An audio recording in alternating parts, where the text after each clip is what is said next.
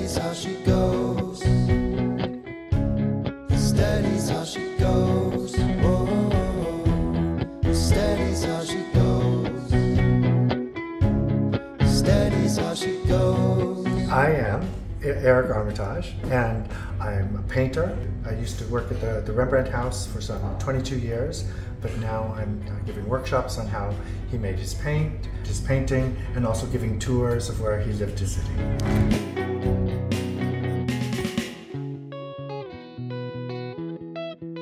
And this is where the dam was built across the Amstel River, and that's where the city gets its name, Amsterdam.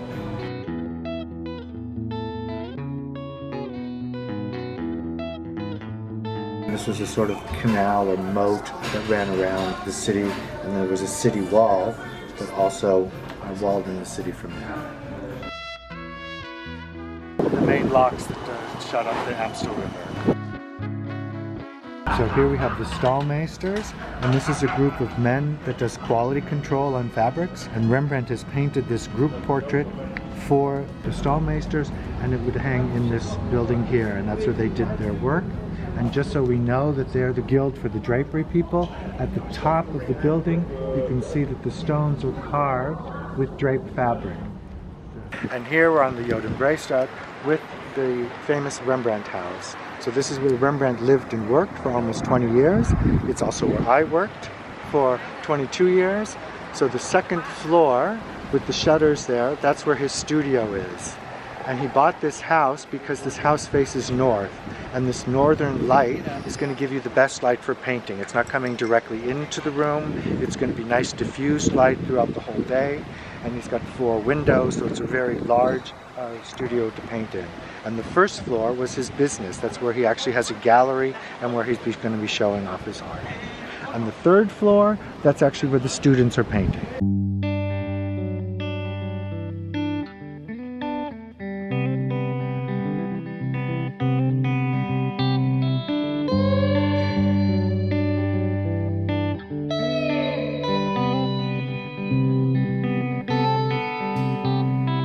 Caught up in the fire. What's nice is you don't scratch directly into the copper plate. What you're going to do instead is you're going to cover it with this waxy surface.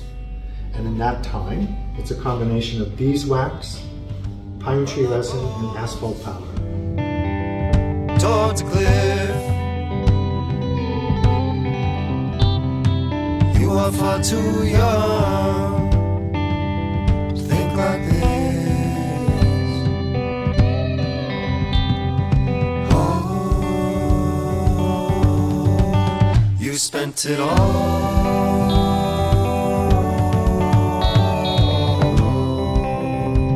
This is built as a meeting hall. It's also built as a lodging, so an inn for people to stay, because there's no hotels at that time. And then as time goes on, you can see the tower is still left, but they just build on top of that to create more rooms for people to see. And this becomes the first hotel in the city. It's just so everybody knows that this is where the night watch hung. They actually have the 2 main figures of the night watch here at the top on both sides of the clock. So Rembrandt has painted this as a commissioned work for this group of militia. So they're all portrayed here in this painting, and then he paints it at his house over in the Jodenbreestraat, and then it gets hung here for the very first time.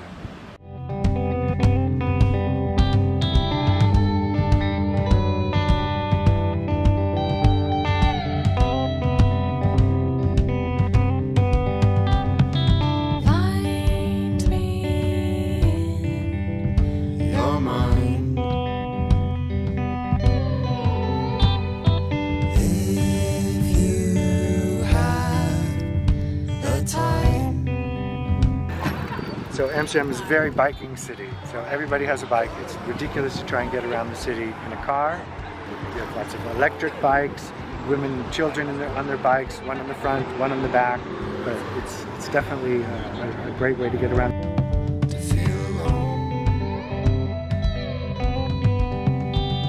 The gable fronts, and And so you have what's called the trap gable or the step gable, where you step up the little steps like that.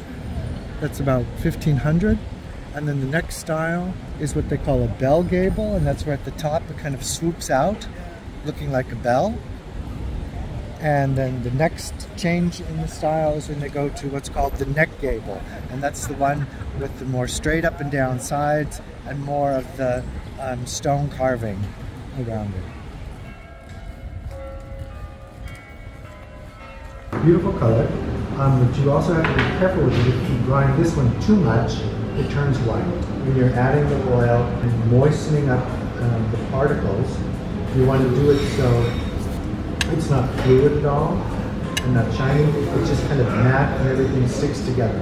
And then when you start rubbing it around with the glass muller, then it sort of just naturally turns into paint. So, if you're interested in one of my tours or one of my workshops, you can contact me at my website, rembrandtpaintmaker.com.